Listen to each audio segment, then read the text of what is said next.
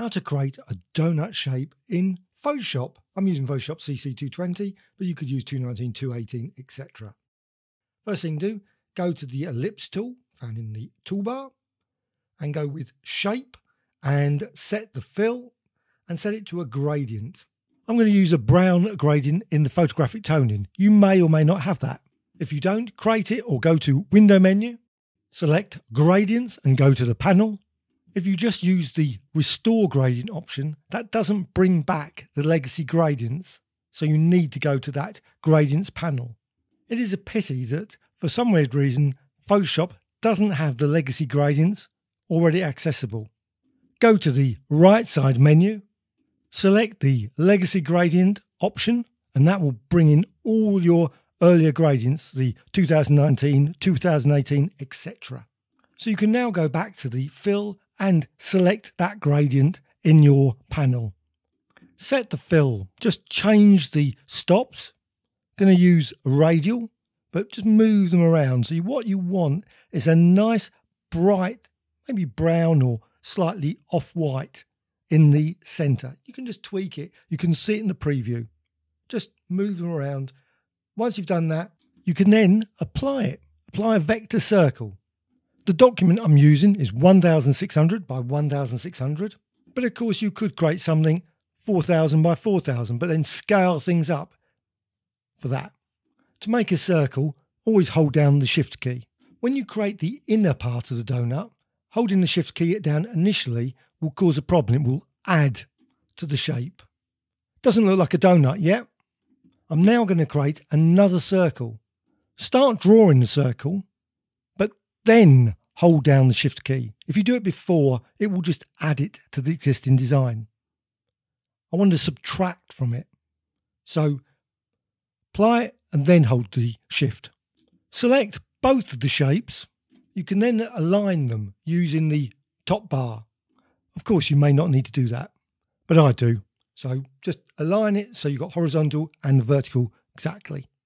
Go to the Layer menu and Combine Shapes and Subtract Front Shape. You've got a ring shape, a donut looking shape. Go back to the Ellipse tool found in the toolbar. Go to the Fill at the top of the application. Click on that to see all the presets, etc. You can continue to tweak the gradient. Click the button to reverse all the stops, so the light edge will go into the center.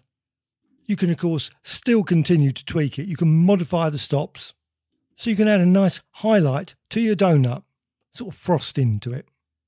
So the stop you really need to move is the brighter stop. You can, of course, tweak all of the other stops if you wish, maybe make the edge a bit darker. Up to you. Of course, you could always use a pattern instead of that. Maybe import a pattern of an actual surface of a donut. That's always a possibility as well. Take a photograph, import it and use it as a pattern. I now want to rasterize the design. I want to apply some additional designs to it. So go to the Layer menu and rasterize the layer. Layer menu and rasterize and select the layer option. Now it's just a normal pixel layer. Go to the Select menu and Load Selection. The channel setting set to Ellipse 2 Transparency. Click OK. You have the selection for the donut. I want to add some sprinkles, so I'm going to go to another document, go to the Rectangle tool, create a very, very small rectangle. It's going to be a vector shape set in the top left. This time I'm going to fill it with a grey gradient. You can see that in the Gradients panel. If you're using an earlier version of Photoshop, the Gradients panel will be slightly different, but you should still be able to find a basic black to white gradient. Now use Reflective. Set the angle to 0. I want a black and white black gradient with that white line in the center.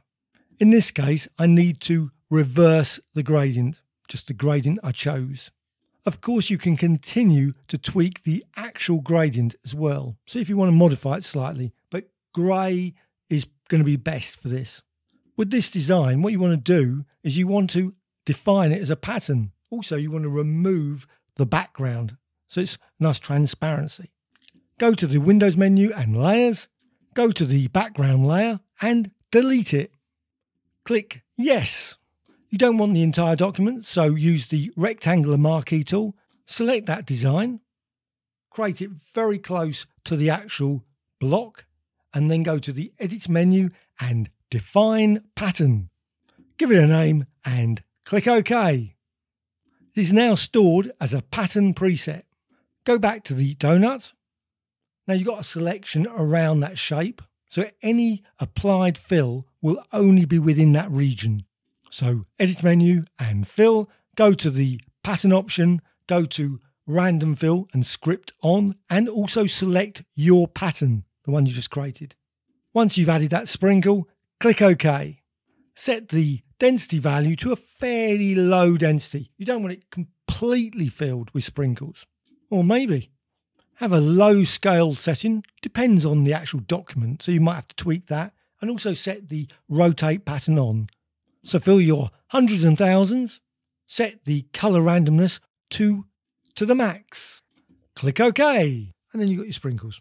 They've been added to your donut. You could of course use any other design for the sprinkles. You can now copy the design, maybe recolour it, etc. Maybe paste it multiple times, perhaps copy it into the library. Hope you found this tutorial of interest. Please subscribe to the Graphic Extras channel. Always add new tutorials about Photoshop, Illustrator, Affinity Photo and many others. Please add some comments, always appreciated. A dislike or like, thank you much.